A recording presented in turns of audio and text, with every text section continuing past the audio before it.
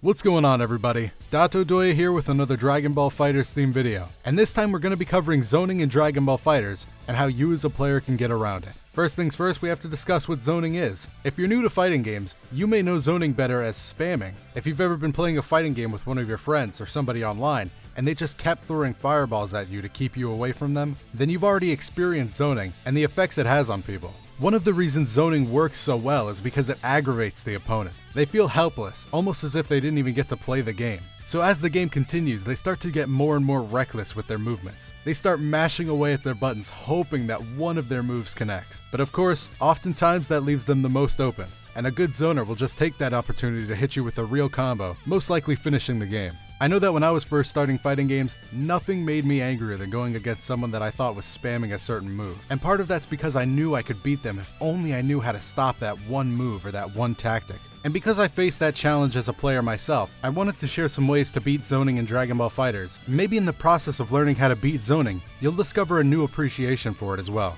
So without further ado, let's get right into the tips for dealing with zoning. Alright, the first tip is both the easiest and the hardest one to follow, and that's remembering to stay calm during the match. It's so easy to get angry when you feel you're being robbed of a match, but that anger is only going to make it harder for you to win. I don't think there's really a trick to staying calm either, so it's something you're going to have to figure out for yourself. Just remember to take breaks if you feel yourself getting really mad, and to try to remind yourself that you're playing this game to have fun. The second tip is to always know what your options are when you're dealing with certain types of moves. I'll go over a few by pausing the game when Cell fires a Kamehameha, and then discuss what the other player could have done. Alright, so we're looking at Cell versus Buu, and Cell is beginning to fire a Kamehameha. Let's go over a few of the options Buu has right now. Buu can double jump, avoid the Kamehameha altogether, and land safely on the ground. That's not really the most optimal option though, as Buu can just jump, perform an air dash, and come down on Cell with a move allowing him to start a combo. Buu also has the option to just block by holding back on his controller.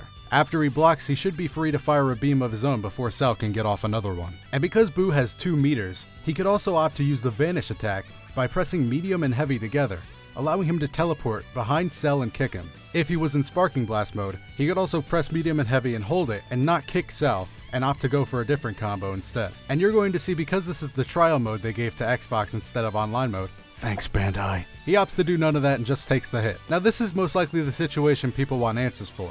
If they get hit by a Kamehameha, what options do they have? Buu's able to tech long before Cell's able to recover from his animation fully. Cell then begins to fire another Kamehameha. Right now, Buu could either vanish like we covered before, or he could just stick to the basics and block.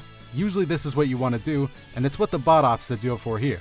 Now you're going to see that after he blocks, Buu's able to recover much faster than Cell. Blocking has put Buu back in a good situation. So really, if you're ever in trouble and don't know what to do, instead of just clicking buttons randomly and hoping something works, just hold back on your stick. The third and final tip involves the other projectile type in the game, Ki Blast. Ki Blasts are special in the way that you can just super dash through them without getting hurt. The Ki Blast will just bounce off of your character. So if you're getting zoned by Ki Blast, and they're not calling in any beam assist to help them, then you're free to just super dash and hit them with a full combo. That's about all I had to say for this video and the very basics of avoiding getting zoned out in Dragon Ball FighterZ. It's a very rushdown heavy game, so it shouldn't be too hard. That said, the game isn't fully out yet, so we don't know how good zoning will truly be until the game is in our hands. If you want to let me know something you struggled with in the open beta, feel free to do so in the comments below. I'll be down there as always. And while you're down there, if you like the video and the channel, make sure to hit the like button and subscribe. I'm Doya, and I'll see you in the next one.